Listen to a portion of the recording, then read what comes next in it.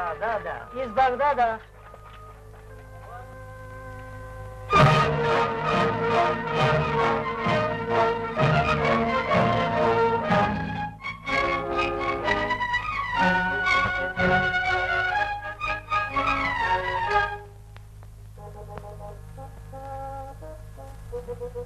Сколько народу стремится в Бухару.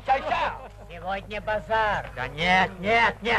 Сегодня наш пресветлый эмир будет творить свой милостивый суд.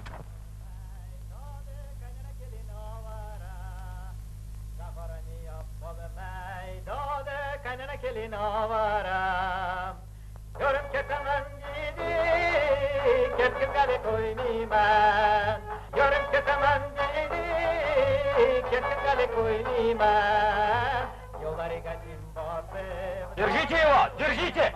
Это цель греха! Не уплатил ни одного танга! Ай-яй-яй-яй-яй-яй, откуда ты прибыл? Зачем? Я приехал из Дамаска. О, пресветлый господин, здесь в Бухаре живут мои родственники. А, значит, ты едешь в гости к родственникам, плати гостевую пошлину. Но я еду к родственникам не в гости, а еду по важному делу. Ах, по делу. Ты едешь в гости и по делу. Плати гостевую пошлину и деловую пошлину. Но плати. Плати. И пожертвуй что-нибудь еще на украшение мечети во славу Аллаха, который сохранил тебя в пути от разбойников. Во. Юрмка таманди, Благословит тебя. Стой! Стой!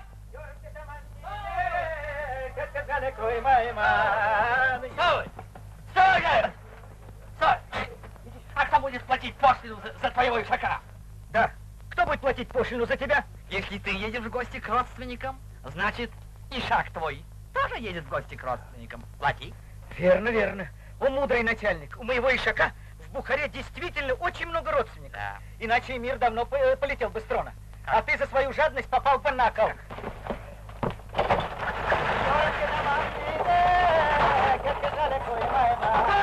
Стой! Держите его, ты у меня попадешь! Я тебя знаю!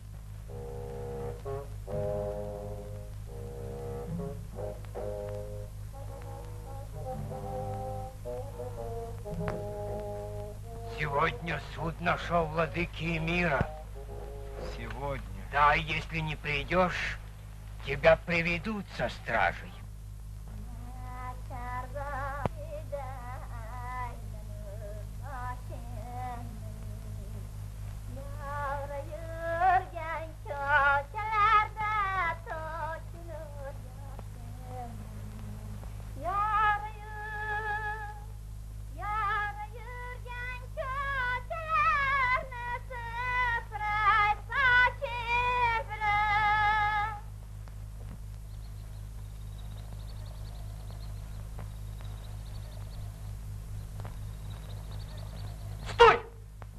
Подожди!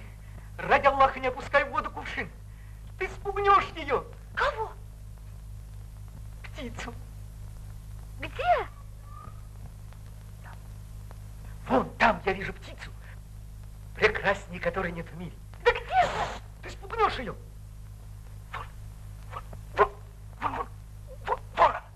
Вон, видишь? Это же не птица, а лягушка. Что? Лягушка? Если бы все лягушки имели такие черные глаза, такие тонкие брови и нежные щеки, я и сам был бы не прочь стать лягушкой. Я вижу в воде красавицу, прекрасней, которой нет в мире. А я вижу двух ишаков. Только не успела заметить, у которого уши длиннее. У обоих уши короче твоих ресниц, красавица.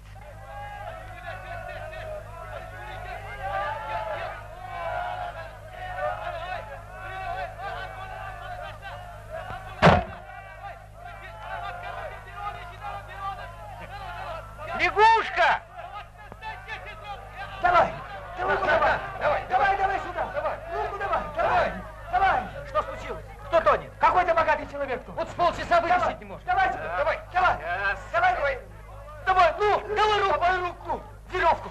Ну скорее веревку давай! Скорее веревку! Постойте! Что вы делаете? Что вы делаете? Человека спасаем! Да разве вы не видите, что это богатый человек? А вы давай! Разве так надо? А как же? А вот! Смотри! Видал? Понял? Ага. На, бери. На, бери. На, бери. Вот как надо. А вы давай. Утону. Ничего. На, бери. На, бери. Смотри. Смотри. На, бери. Вот как надо спасать богатых людей. Вот теперь утонул. На, бери. На. Ничего не утонет. На. Ты мой спаситель. Подойди сюда, я щедро вознагражу тебя. На. Впрочем, я мог бы выплыть и без твоей помощи. Стой, вот тебе полтаньга, купи себе миску плова.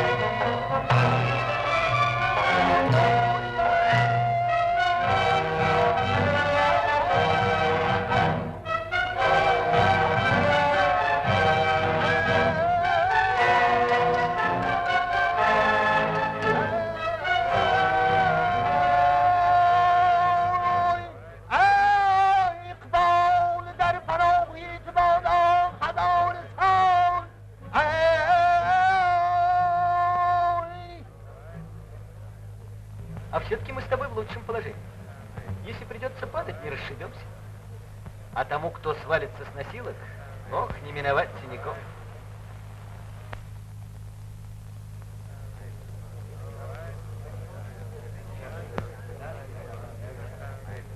Так, понятно. Да позволит великий мир объявить решение, которое я читаю на его лице. Во имя Аллаха, милостивого, милосердного, повелитель правоверных и наш владыка эмир оказал всему кузнечному ряду великую милость, поставив на прокормление к ним стражников, и тем самым даровал своим подданным возможность благодарить Пресветлого эмира каждодневно и ежечасно. О, мудрый эмир, о, мудреннейший из мудрых. О, мудренный мудростью мудрости. Кузнец же Юсуф осмелился проявить неблагодарность. Войдя в рассуждение этого, эмир постановить соизволил. Кузнецу Юсуфу, дабы внушить ему слова покаяния, даровать 200 плетей. Ну вот, кузнец и дождался справедливого и многомилостивого суда нашего мудрого эмира. Идите, почтенный Джафар, эмир выслушает вас.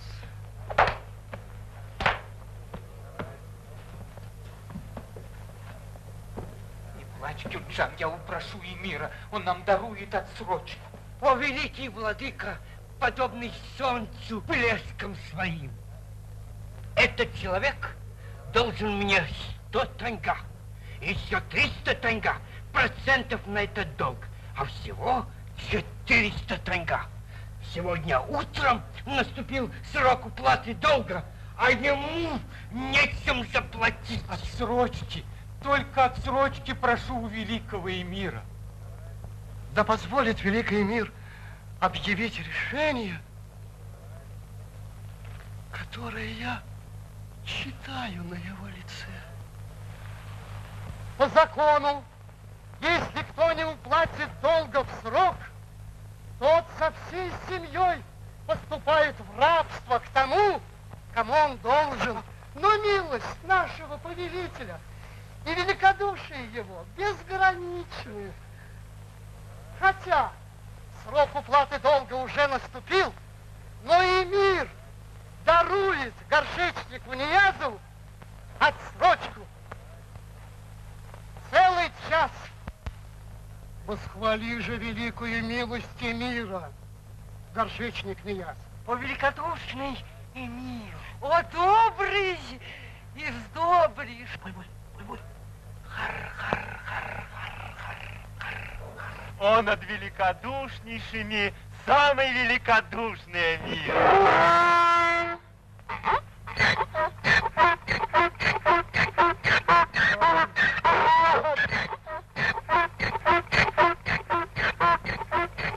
Эмир гневается. Бери своего ишака. Гневается! Ай-яй-яй-яй-яй-яй! Что же я могу сделать? Я же не могу запретить моему ишаку восхвалять мудрость нашего мира. Ай-яй-яй.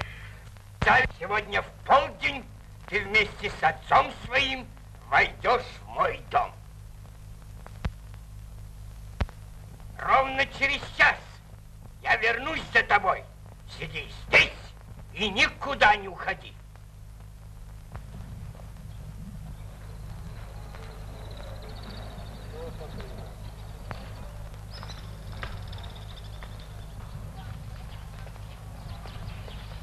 Ну почему же ты не плачешь? А зачем твоей дочери плакать, горшечник? Сколько ни плачь, слезы не превратят в серебряные монеты. Надо постараться достать их. Ты издеваешься над нами, чужеземец. Правда, я никого не знаю в этом городе, но я попробую достать. Достать 400 таньга в незнакомом городе. Достану! Достану! Сидите здесь и никуда не уходите.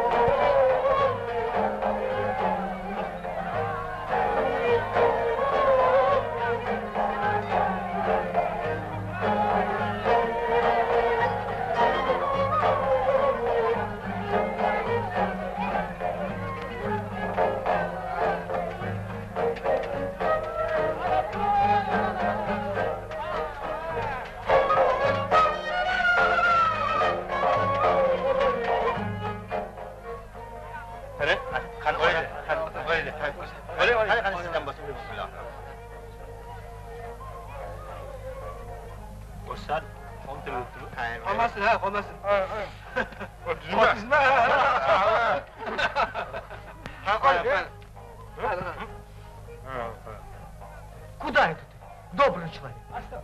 Разве здесь место для ишака? А это ишак непростой ишак. Он просил показать ему с высоты дворец эмира. Все равно нельзя. Иди вон туда. Туда? Ага. А здесь нельзя. Конечно, нельзя. Ну, в следующий раз я тебе покажу дворец.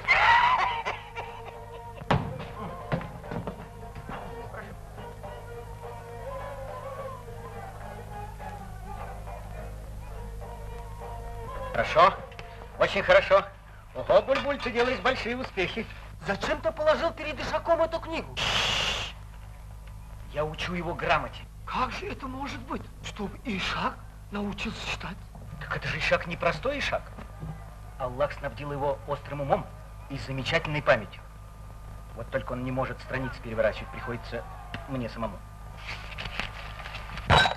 Однажды эмир позвал меня и спросил: можешь ты обучить моего любимого ишака грамоте? Попробую. Покажите мне его. Мне его показали. Я проверил его способности. И говорю: о, пресветлый эмир, это замечательный ишак. Он не уступит остротой своего ума ни одному из твоих министров, ни даже тебе самому. Я берусь его обучить. Он будет знать столько, сколько знаешь и ты. А может быть, даже и больше. Но для этого мне нужно 20 лет. Тогда эмир дал мне кошелек с золотом и сказал, если через 20 лет мой ишак не будет читать, я отрублю тебе голову.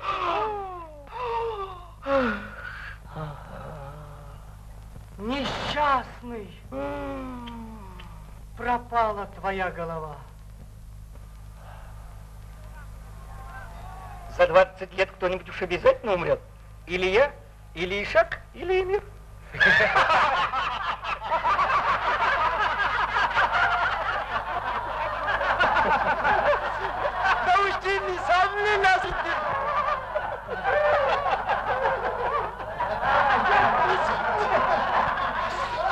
Друзья, мне срочно нужно 400 танга.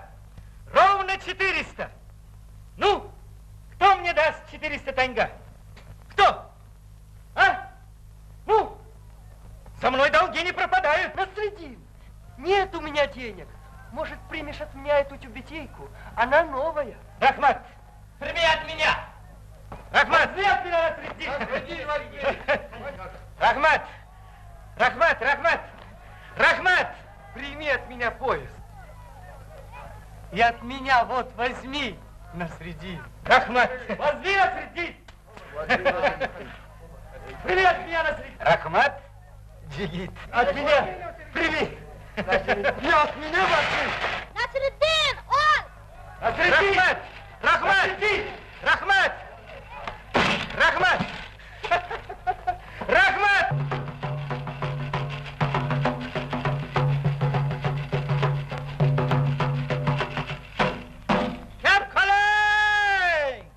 Калоши поношены, не совсем сношены, продам дешево, всего 33 танги. 5 за калоши, 5 за то, что дешево, 23 за то, что с бедняцкой ноги.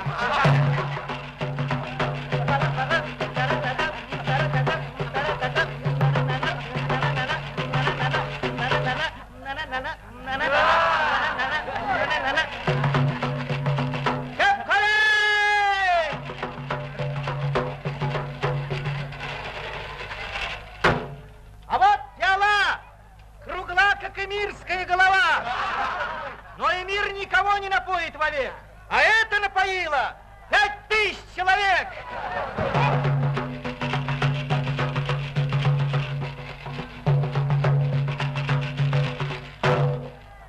А вот пояс совсем новый.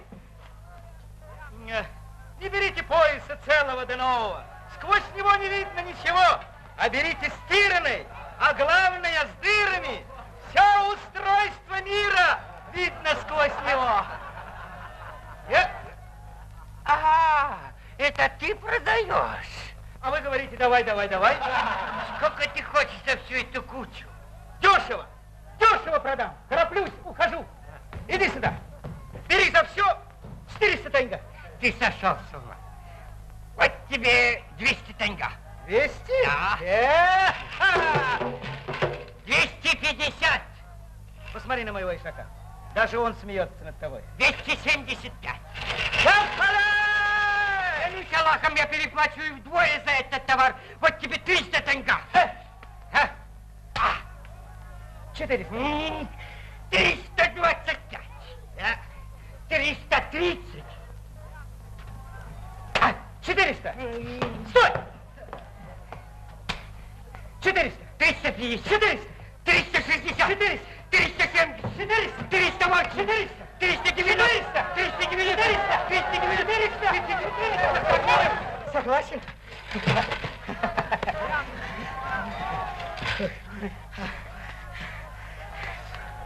Ладно, ладно. Скорей, скорей, скорей, скорей. Ладно. Всегда терплю убытки по собственной доброте. Эй! Фальшивая. Фальшивая? Ага. Скорей, скорей, скорей, скорей. Куда ты так торопишься? А? Хумбалакидон, хумбалакидон, хумбалакидон, хумбалакидон, хумбалакидон. Какое дело заставляет тебя так спешить? Такое, какое и тебя. Но ты не знаешь моего дела. Если бы ты знал, ты бы мне позавидовал. Я пожелал самую прекрасную девушку в Бухаре, и сегодня она будет моей. Слыхал? Слыхал. Как однажды шакал увидел высоко на дереве вишню и сказал: во что бы то ни стало, но я съем эту вишню. И полез на дерево. Он лез 2 часа, весь исцарапался, измучился. Но как только он добрался до вишни, налетел сокол и унес эту вишню. И слезал он с дерева еще 2 часа. И еще больше исцарапался. Ну и что же? И понял, что вишни растут не для шакалов.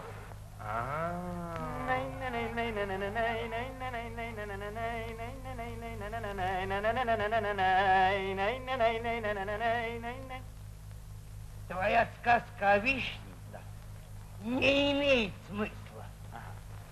Ты глуп. Горшечник, назначенный час наступил. Сейчас ты и твоя дочь пойдете со мной.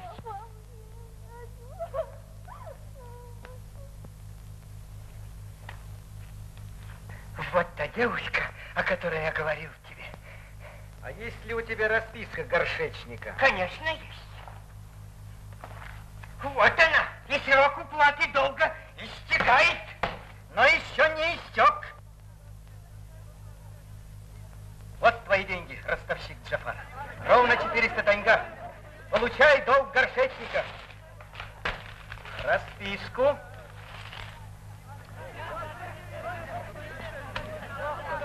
Твоя? Моя. Смотрите. Чужеземец, скажи мне твое имя, чтобы я знал, кого мне благословлять. Да, скажи мне свое имя, чтобы я знал, кого проклинать. В Багдаде, в Тегеране, Стамбуле и Мекке везде меня зовут Насрудин. Спасибо тебе, Насрудин. Лягушка.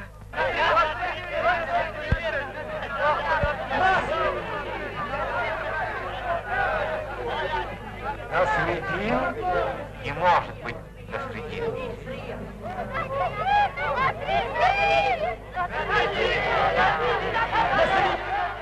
Насрудин? Да? В Бухаре? У нас? Не может быть. Султан турецкий писал нам, что отрубил Насрудину голову? Писал. Хан Хивинский объявил, что содрал с него кожу? Да. А шах Иранский разрезал его. Поймать. Поймать!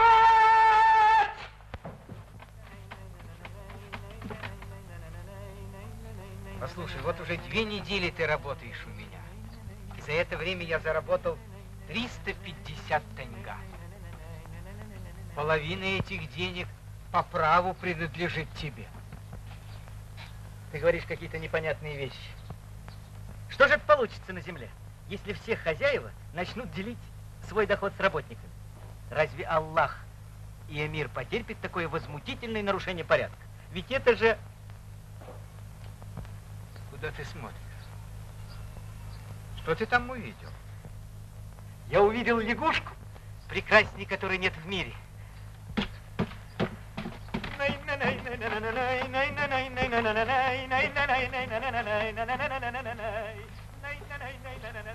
Ах, ее брови подобно тонкому месяцу, и зубы как жемчуг, и грудь как мрамор, и плечи. Довольно. Где она? Я могу указать ее дом. Ну? Но будет ли за это награда ничтожному рабу эмира?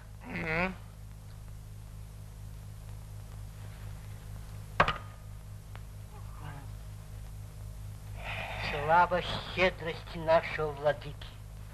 Но пусть повелитель спешит, ибо за этой серной охотится. Кто осмелился? Насрудин. Что? Насрудин? Опять Насрудин. Эй, Арсланбек, сюда!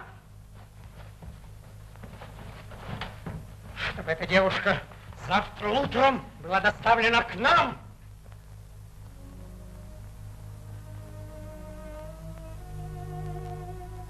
Знаешь, Гюльджан, я давно тебе хотел сказать, что я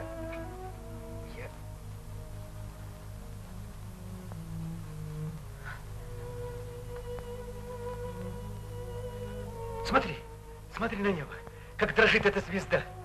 Ей, бедняжке, там, наверное, одной очень холодно.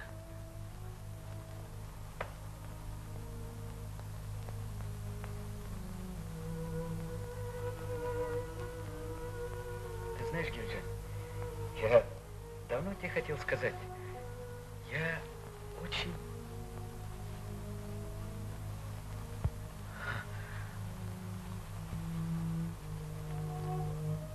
У моего ишака на хвосте столько репейников. Он обобрал все репейники от самого Дамаска.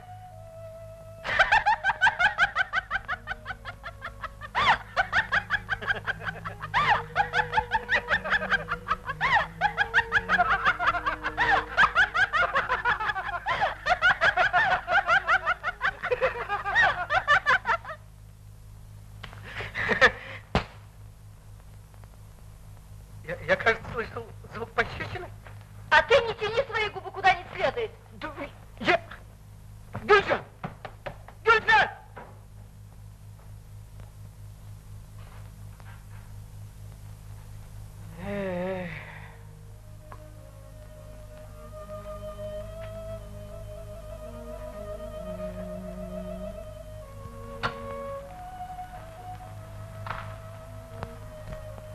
Куда не следует?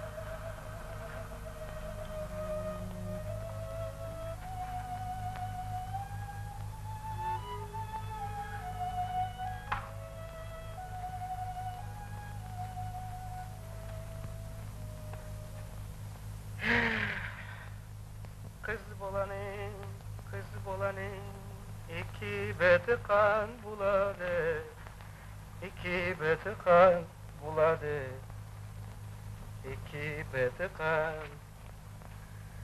Шакя. Ты понимаешь меня, да? Ну откуда это известно? Куда следует тянуть свои губы, куда не следует? А? Ой.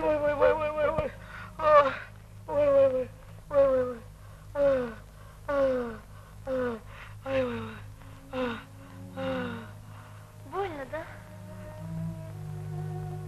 Очень больно.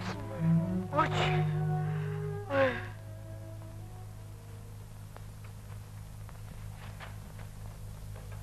Kongol ni versayn, kızıya vergin, dilband buladı, dilband buladı, dilband buladı, dilband.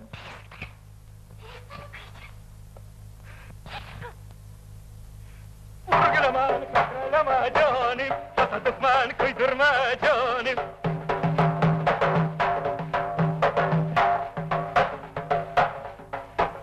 Vurgulama, kakralama canım, tasa düşman kıydırma canım.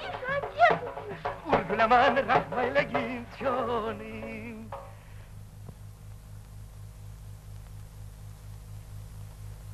Senden uzak yer görünmez, mani kuzimga, mani kuzimga, mani kuzimga, canım. Кто там? По повелению эмира, открой! Это за тобой. Беги. Спасайся, любимый.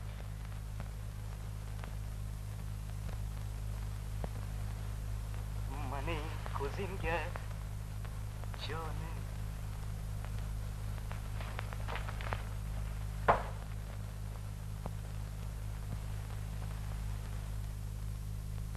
В твоем саду растет прекрасная роза. И эмир пожелал украсить этой розой свой дворец. Где твоя дочь? Помогите! Отец! Отец! Помогите! Отец!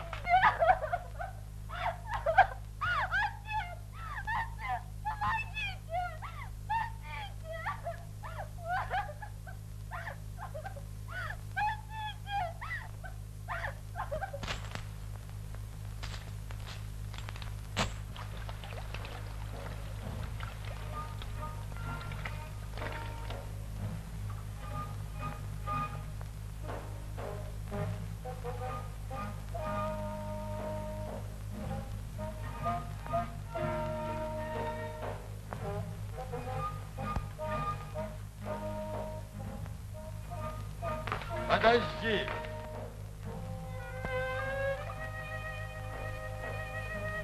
Мы хотим взглянуть на нее.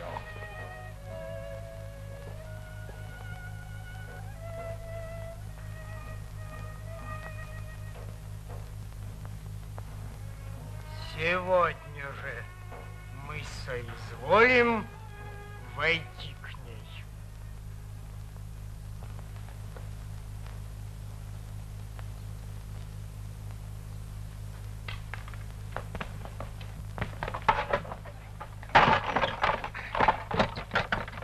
Сафар! Сафар! Горе тебе! Я все понял, я все знаю, презренный шакал! Вишня не досталась шакалу, но не досталось и соколу. Вишней завладел лев. Еще не завладел. А ты, Джафар, запомни, я тебя вытащил из воды, но клянусь, я тебя и утоплю в этом же самом пруду. Но прежде тебя самого посадят на кол.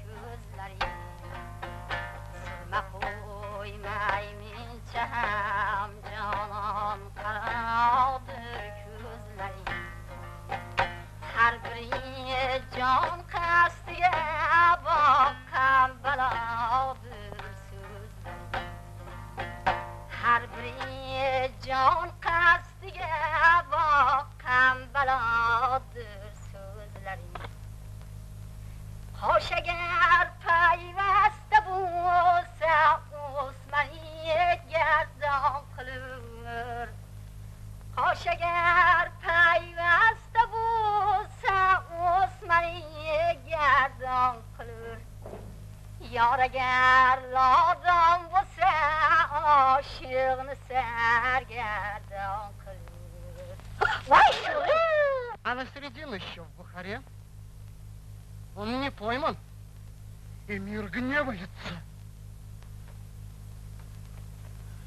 Если вы мне не поймаете Насрудина, клянусь Аллахом, эмир повесит вас. А тот, кто поймает, получит награду за голову Насрудина. Угу. 3000 танга.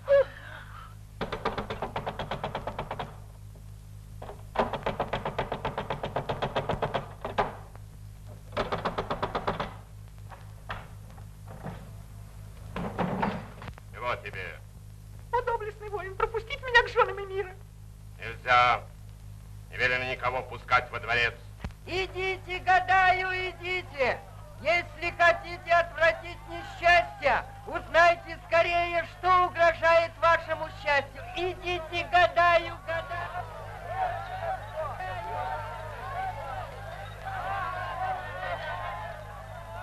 Agar mardi Xudo bo'lsang, joying jannat bo'lur do'stlar. Agar mardi baxil bo'lsang, joying do'zax bo'lur do'stlar.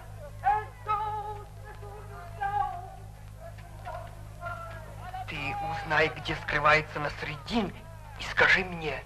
Мне надо с ним посоветоваться по твоему делу.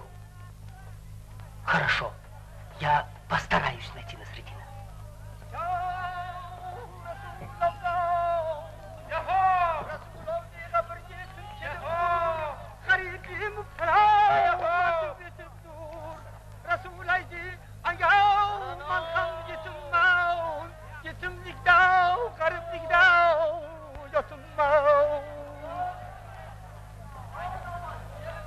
Ты Насрудина не видел? Нет, не видел. О, женщина! Горе тебе! Беда уже занесла над тобой свою черную руку. Но я знаю способ предотвратить ее. Ты узнай, где скрывается Насрудин, и скажи мне. Хорошо, я приведу к тебе Насрудина. Ты приведешь? Когда? Хоть сейчас. Он близко. Где он? Рядом. Где он? Я не вижу его. Но ты же гадальщик. Посмотри хорошенько. Вот он. Ну, какая беда угрожает мне? И о чем ты хотел со мной посоветоваться? Ну? Стражники! Стражники! Стражники! Нашел! Нашел! Нашел! Нашел! Он на базаре! Да! Он на базаре! Да! Насрудин! Он переодет женщиной. Награда моя 3000 танга. Ладно. Эй, стража! Живо! Награда моя! 3000 танга! Живо! Хватай его!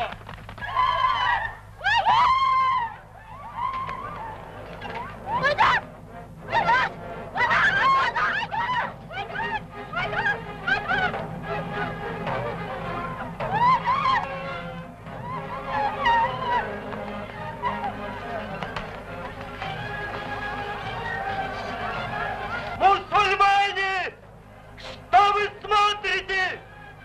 Наших жен позорят среди белого дня!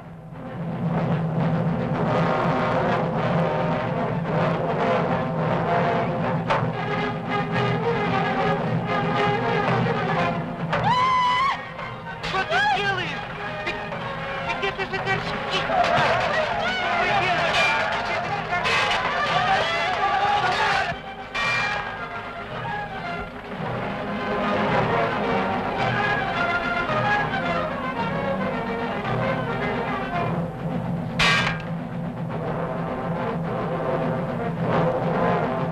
Откуда? Из Багдада.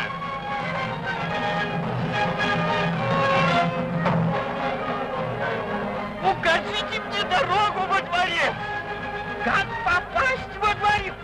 Во имя Аллаха, что здесь происходит? Повелитель Бухары. Мы или он? Этот проклятый Насрудин, этот возмутитель спокойствия. Кто повелитель Бухары? Мы вас спрашиваем. Мы эмир или он эмир? Когда же, наконец, здесь, перед нами, на этом блюде, увидим мы голову Насрудина?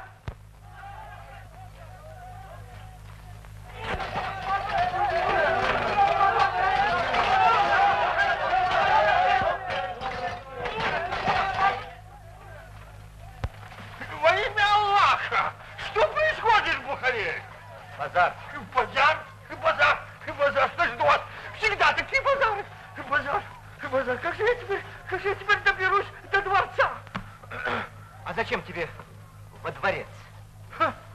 Да будет тебе известно, что я знаменитый мудрец, лекарь и звездочет, и приехал сюда из Багдада по приглашению самого эмира. Меня зовут Гусейн Гуслия. Гусейн Гуслия? Гусейн Гуслия. Неужели ты и есть тот самый Гусейн Гуслия? Тот самый? Несчастный! Пропала твоя голова! Пропала твоя голова! Как голова? Разве ты не знаешь, что все это из-за тебя? Как? Куда мне тебя спрятать? Пойдем. Прячь! Зачем ты меня прячешь?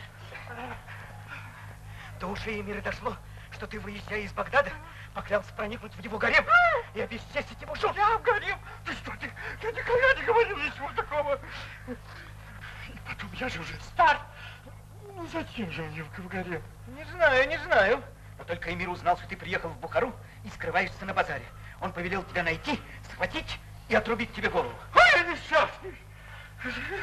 Лучше бы мне не родиться на свет. Ничего, не горюй. У Аллаха гарем не хуже, чем у эмира. Багдад!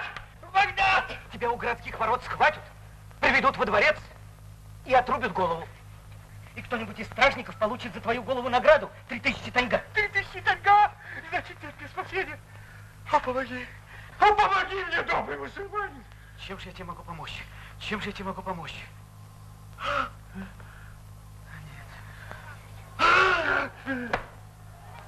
Нет, не то, не то, не то. Есть! Нашел! Нашел! Нашел! Вот, здесь твое спасение. Смотри, смотри. Вот сейчас. Вот оденешь это женское платье. Пожар! Ты можешь укрыться под этим покрывалом от стражников и вернуться обратно в Багдад.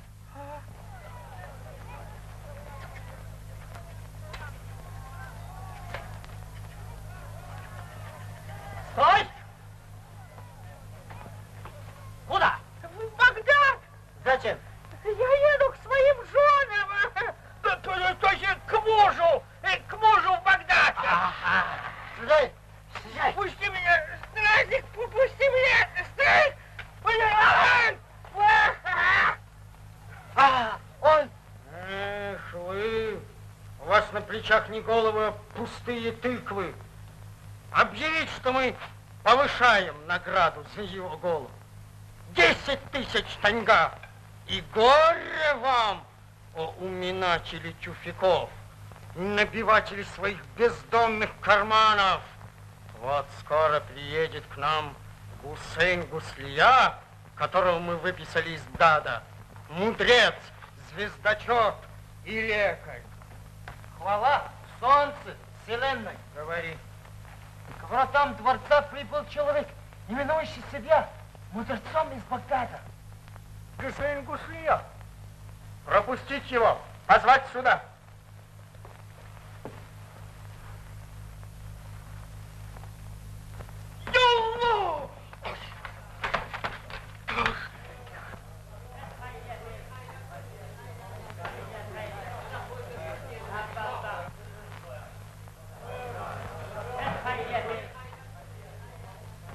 Пусть эмир скажет мне, не входил ли он сегодня к женщине.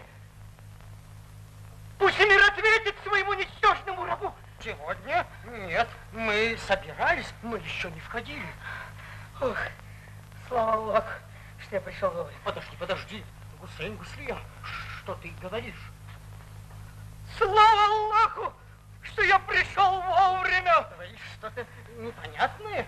Да будет известно великому эмиру, что вчера ночью я увидел, что звезды расположились угрожающе для эмира. Звезда Аль-Кальб, означающая жалу смерть, стала напротив звезды Аш-Шуала, означающей сердце. И пока не изменится расположение звезд, эмир не должен касаться женщины, иначе гибель его неминуема. Я как раз сегодня в наш гарем привезли одну девушку.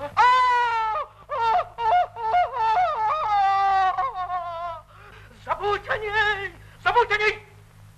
Пока не изменится расположение звезд, иначе ты погибнешь, и народ твой осиротеет. Благодарю тебя, Гусейн Гуслия. Мы видим, что ты истинный мудрец. Вот, и предан нам. А вы что смотрите? За что мы платим вам большое жалование? Вот, вашему эмиру грозила гибель, а вы даже не почесались. Нет, ты посмотри на них, Гусейн Гуслия, а? Ну что за глупые рожи, а? Светлейший эмир совершенно прав. Эти лица, как я вижу, не отмечены печатью мудрости. Именно, не отмечены. Слышите, болваны? Скажу еще, что я не вижу здесь и лиц, отмеченных печатью честности. Воры. Воры. Все воры. Ну, ты поверишь, Гусейн Гуслия. Сегодня утром мы забыли в саду наш пояс. Любимый пояс. А когда мы хватились, его уже там не было. Кто-то из них успел, понимаешь? Понимаю. Нет, ты понимаешь, Гусейн Гуслия? А?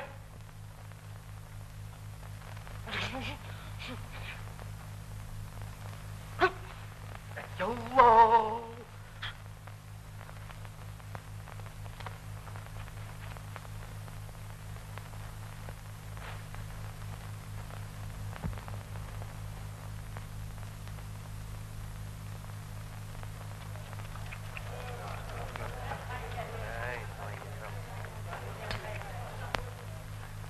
об этом ли поясе сожалел великий эмир? Тот самый, а? Ага, всемогущий Аллах, ты поистине великий мудрец. Возьми себе в награду этот пояс. Насредин пойман. Я поймала.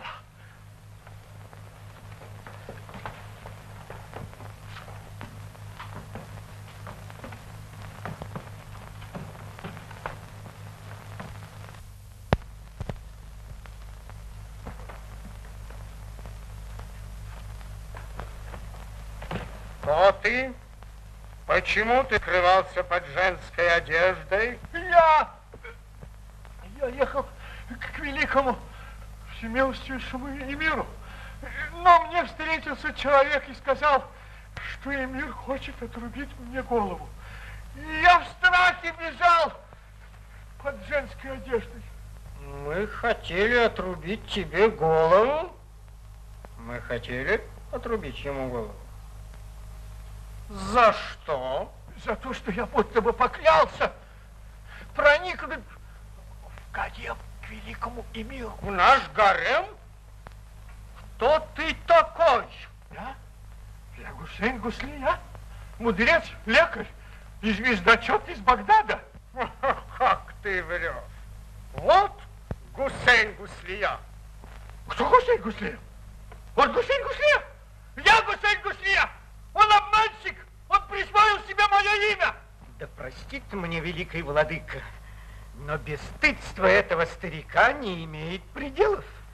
Он говорит, что я, Гусейн Гуслия, присвоил его имя. Да. Может быть, он скажет, что я присвоил и этот халат. Конечно! Это мой халат! Вот, видите? Может быть, и эта челма твоя? Моя! А сапоги? Мои! Книга? Моя! Все Мои! Может быть, и этот пояс тоже твой? Мой! Обманщик! Вот! Пресветлый владыка воочию убедился, кого он видит перед собой. Сегодня этот лживый и презренный старик говорит, что я присвоил его имя. А завтра он скажет и дворец его, Да. и вся Бухара Да, его. ты прав, Гусейн Гуслия. Мы видим, что это опасный старик. У него в голове черные мысли. Надо отделить его голову от туловища. Прежде надо узнать его подлинные намерения, с которыми он прибыл в Бухару. Пусть мир отдаст его мне, а я при помощи пыток узнаю его настоящее имя. Ну что ж, возьми его себе и узнай при помощи пыток, кто он такой. Ответь мне, Гусейн Гуслия, куда девался этот нечестивец Насредин? А? О, великий владыка, он знает, пока я в Бухаре, ему здесь делать нечего. А скажи, что твой новый пленник? Узнал ты, кто он такой? Нет, еще не узнал. Ты пробовал применить к нему пытку, а? Еще бы.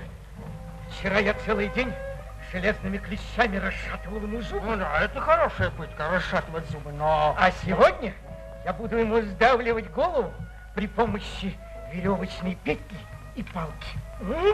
Новая пытка? Хорошая пытка. При помощи петли и палки. Что тебе? О, великий повелитель, звезда твоего гарема, Гюльза, умирает. Как умирают?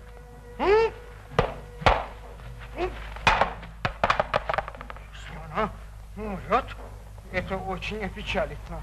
Ведь мы еще ни разу к ней не входили. Гусейн Гуслия, можешь ты вылечить Гюльджан? Я должен ее посмотреть. Посмотреть? Ты хочешь ее посмотреть? О, великий владыка, я должен взглянуть только на ее руку. Я искусный лекарь, я могу по цвету ногтей определить ее болезнь. Мне нужно только руку. Ах, руку.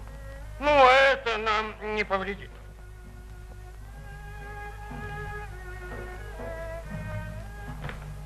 Сам эмир и с ним лекарь.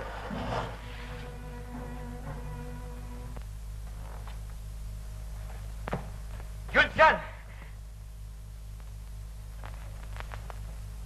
Меня зовут Гусейн Гуслия. Я новый мудрец, звездочет и лекарь эмира. Тебе угрожает опасность, и я спасу тебя. Ты понимаешь меня, Гюльджан? Понимаю, Гусейн Гуслия. Дай мне твою руку. Вот.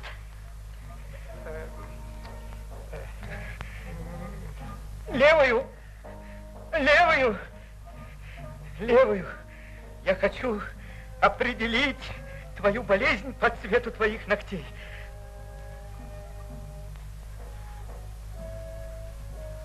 Вот. Вот. Вот. У тебя болит сердце. Сердце. Я разлучена с моим любимым. И вот чувствую, что он рядом со мной. Не могу ни обнять, ни поцеловать его. О, скоро ли наступит час, когда он обнимет меня? Всемогущий Аллах, какую страсть внушил ей повелитель в такое короткое время. Тот, кого ты любишь, близко. Близко, близко. Он думает о тебе. Думаю, да. Он день и ночь думает только о тебе, дорогая. Разве я не прав, повелитель? Прав, да. А тебе? Спаси меня, Гусейн Гуслия. Будь спокойна, Гюльджан. Я, Гусейн Гуслия, спасу тебя. Он спасет, он непременно спасет. Непременно. Непременно. Спасибо тебе, Гусейн Гуслия.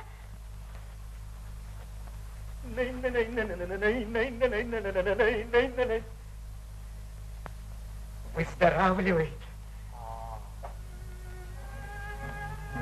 Спасибо тебе, несравненный исцелитель болезней.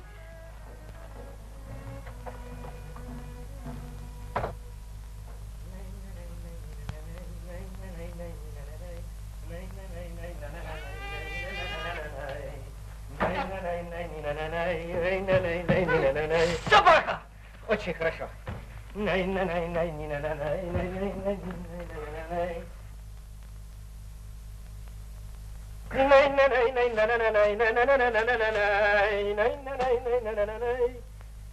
Послушай, Гусейн Гуслия,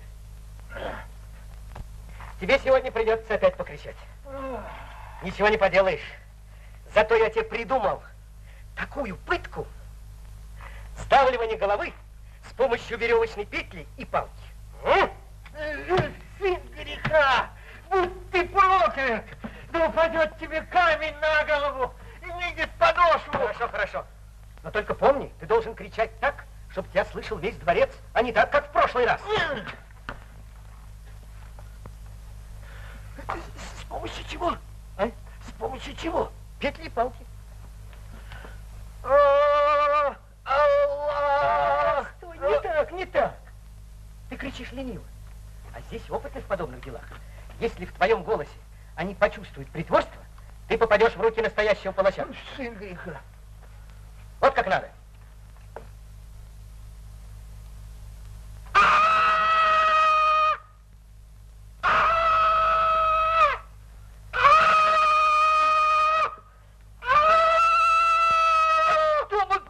Где мне взять такую глотку? Ничего.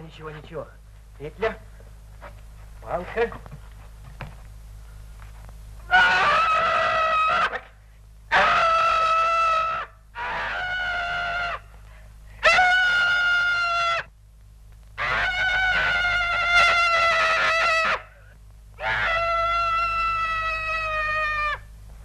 Успокойтесь. Это наш Гусейн Гуслия. При помощи веревочной петли и палки. Какая хорошая пытка.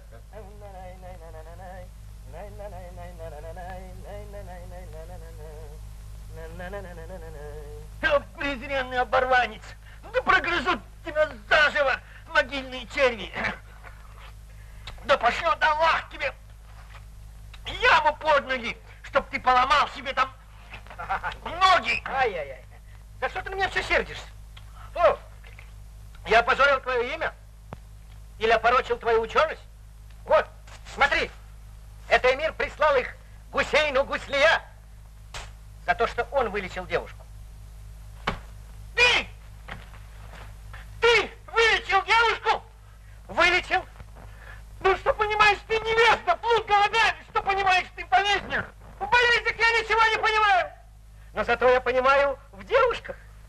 И поэтому будет справедливо разделить эти деньги пополам. Одному Гусейну Гуслия за то, что он понимает в болезнях, а другому Гусейну Гуслия за то, что он понимает в девушках.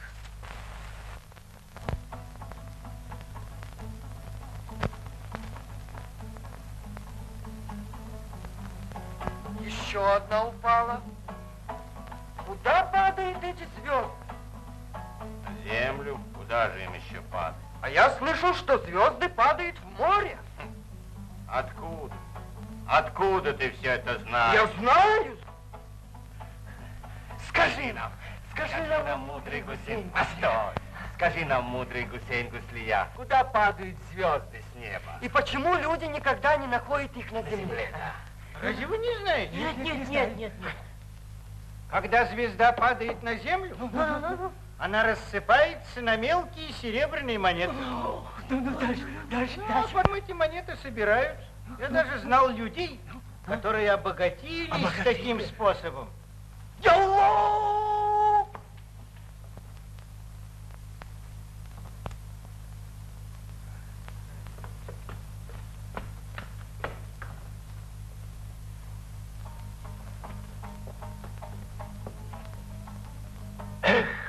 Если бы хоть одна звезда упала сюда, мы бы сразу разбогатели.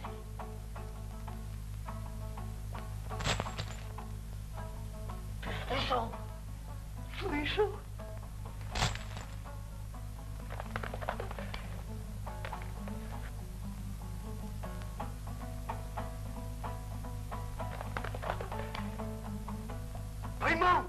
Поймал.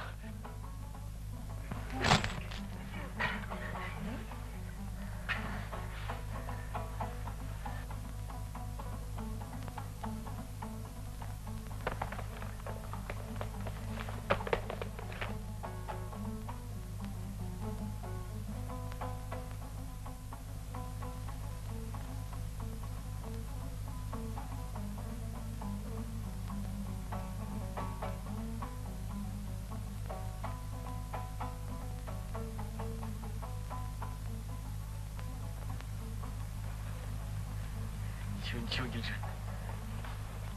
Сейчас я их уведу. Все будет хорошо. А потом ты пройдешь одна. Нет. Ничего, Гильджа. Ничего.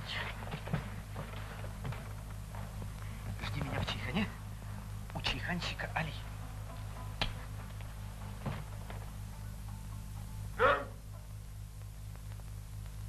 Раз, два, три. Стойте! Кто хочет заработать 3000 танга? Ну, ловите Насруддина! Аллаху акбар! Насрудин, держите его!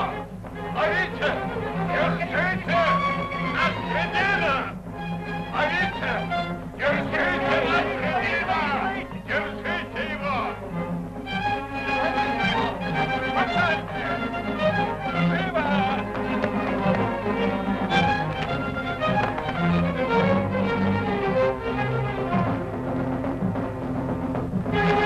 Эй, вы! За мной!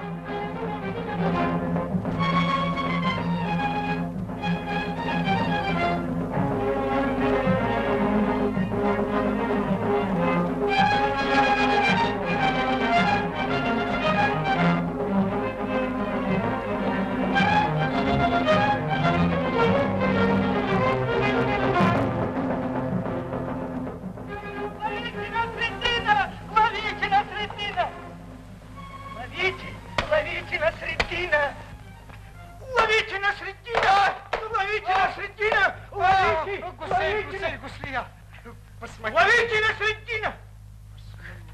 Посмотри, нет ли его где-нибудь здесь.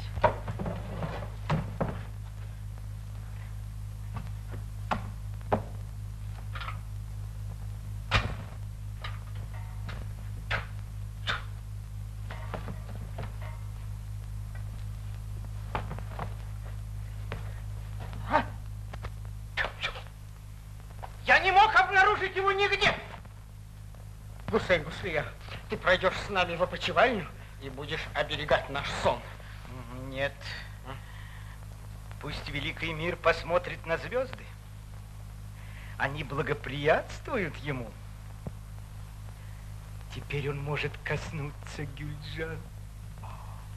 Сегодня же мы соизволим войти к ней. О, великий повелитель, жемчужина твоего гарема Гюльджан похищена. Ее похитил этот проклятый Насреддин.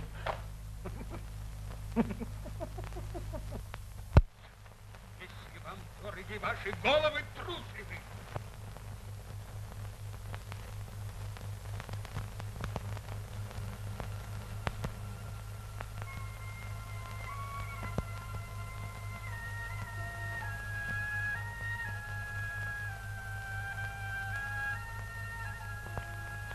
В чем провинились эти люди? Это все укрыватели Насреддина. Они будут преданы жестокой казни, если не выдадут этого бродягу и бунтовщика. Так. Ты же торопился в город. А теперь я тороплюсь во дворец. Во имя Аллаха, милостивого милосердного, повелитель Бухары, луна и солнце вселенной, взвесив на весах справедливости прегрешения по укрывательству богохульника и возмутителя спокойствия Насреддина, остановиться изволил.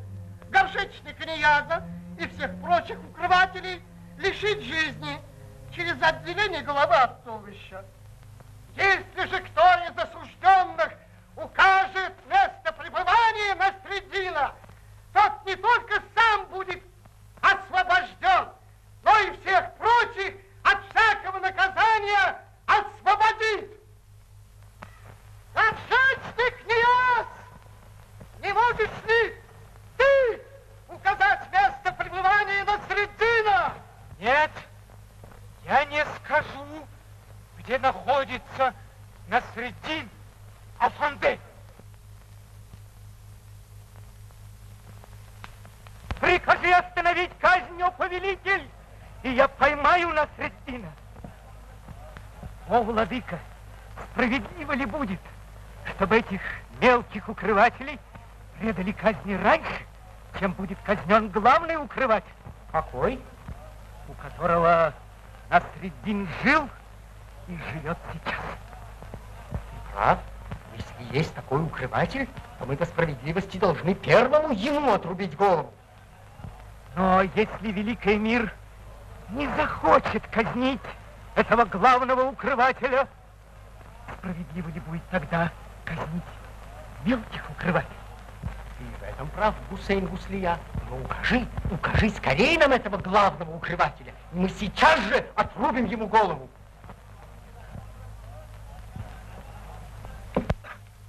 Повелитель Бухары сказал, что если он откажется казнить главного укрывателя, которого я сейчас укажу, то эти стоящие у плахи будут освобождены. Так ли я сказал, о повелитель? Ты правильно сказал, Гусейн Гуслия. Мы даем в этом наше эмирское слово. Вы слышали, о жители благородной Бухары? Эмир дает в этом свое слово. Укажи скорее этого главного укрывателя. Самый главный укрыватель Насреддина. Это ты, Эмир! Ну, Эмир, прикажи отрубить себе голову. А? Эмир обещал освободить осужденных. Вы слышали слово эмира? Свободу осужденным! Насреддин! Свободу! Свободу осужденным! Свободу осужденным! Надо их освободить. Народ взбунтуется.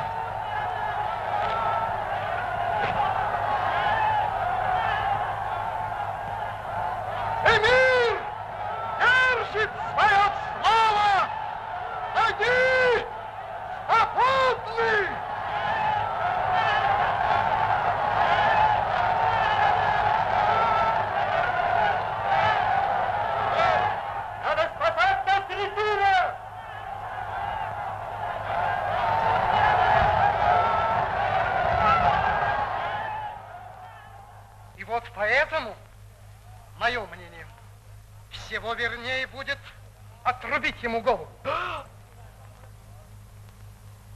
Тоже не годится.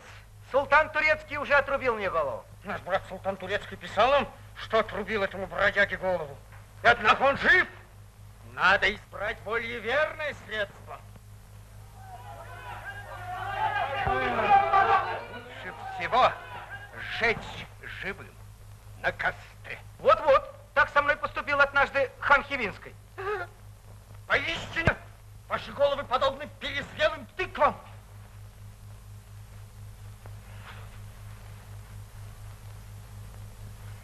Скажи мне,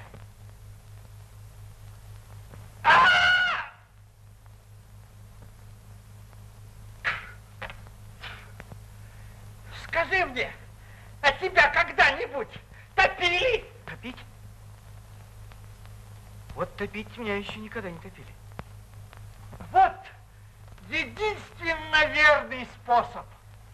Завтра днем при всем народе утопить в Лабихаузе.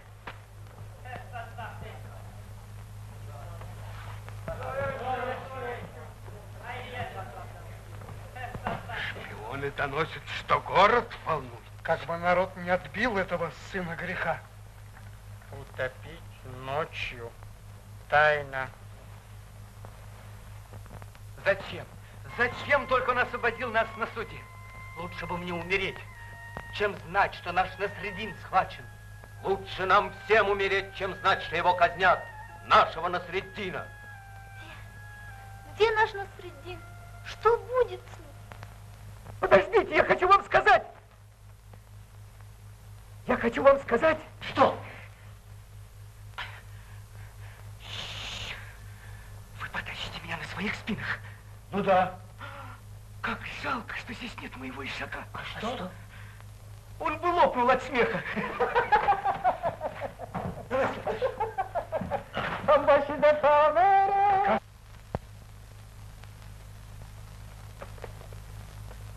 Фу, устал.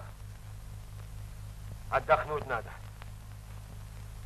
Тащи, твоя очередь. Торопиться надо. О, доблестные воины, подождите минутку. Я хочу прочесть перед смертью молитву. Читай, это недолго. О, всемогущий Аллах, сделай так, чтобы тот человек, который найдет закопанные мною 10 000 таньга, отнес бы 1 000 в мечеть и поручил молиться за меня в течение года. Несите меня дальше. Предаю дух мой в руки Аллаха. Мы отдадим мечеть не 1, а целых 3000 таньга. Мы не злые люди. Постой. Скажи нам, где спрятаны твои деньги? А где мы находимся?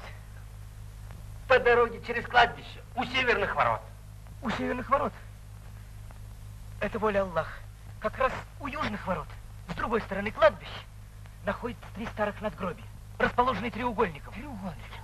Под каждым из них я закопал по 3333 таньга. 3333 таньга. С 1/3. С 1/3. Покоруль, пока мы сбегаем за деньгами. А я? Разделим поровну.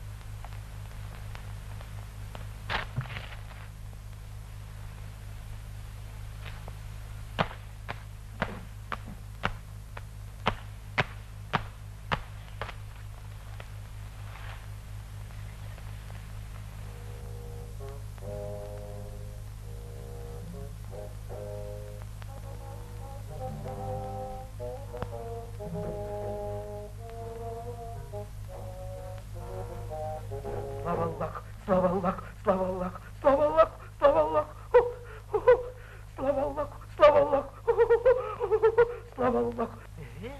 Да здесь человек. А что в этом удивительном? Как что удивительно? Зачем ты забрался в мешок? Значит, нужно, если забрался. Может быть, тебя посадили в мешок насильно? Насильно? Стал бы я платить 600 танга, чтобы меня посадили в мешок насильно. 600 танга? За что ты уплатил такие деньги? Этот мешок принадлежит одному арабу и обладает чудесным свойством исцелять болезни и уродства. Я был хромым, горбатым и кривым на один глаз. Но вот я просидел в мешке 2 часа, и мой горб исчез, глаз прозрел, и нога выпрямилась. Ах, зачем же ты сидишь в мешке? Досиживай свой срок. Деньги-то я уплатил все равно за 4 часа. Не пропадать же им зря.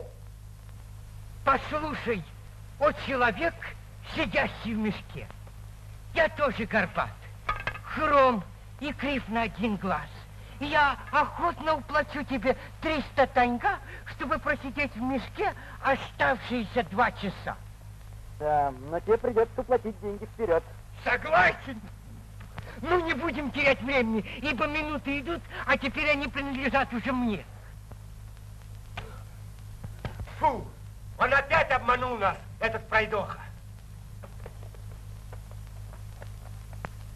Как же себя вести?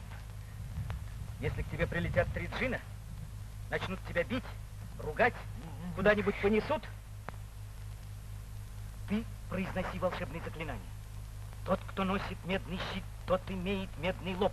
Поцелуй моего ишака под хвост. Как? Поцелуй моего ишака под хвост.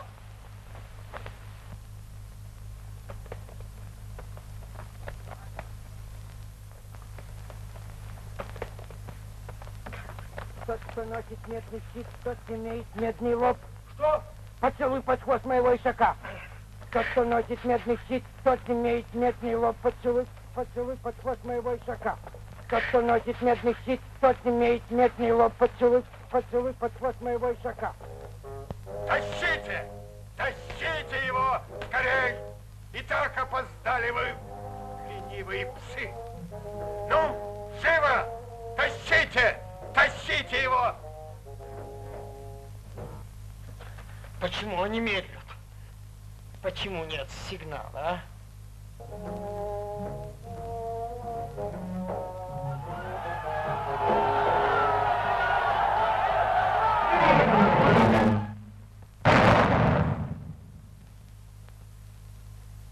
Насреддин более не пребывает в живых. Свершилось? Нет больше возмутителя спокойствия. Нет больше нашего Насреддина. Умер Насреддин.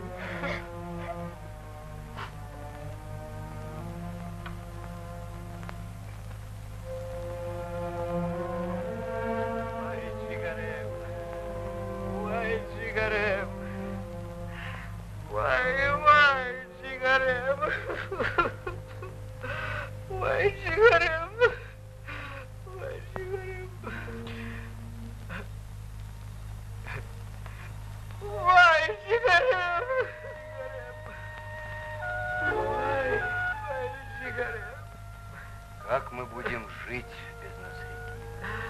А как же я буду жить, если Насреддин умер? Ой, Сигарев. Я. Насреддин? Насреддин? Насреддин!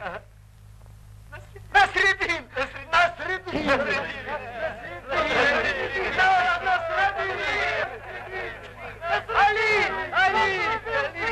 Постой, Али! Гюльжан!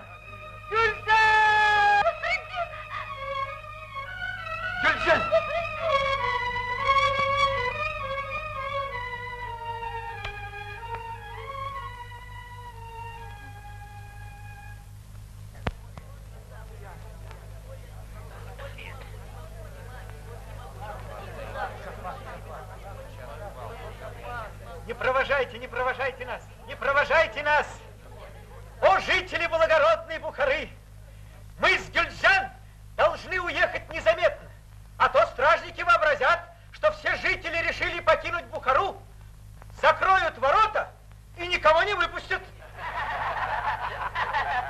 Расходитесь же по домам, пусть будет спокоен ваш сон, пусть никогда не нависают над вами черные крылья беды. Насрудин прощается с вами. Надолго ли? Я не знаю и сам.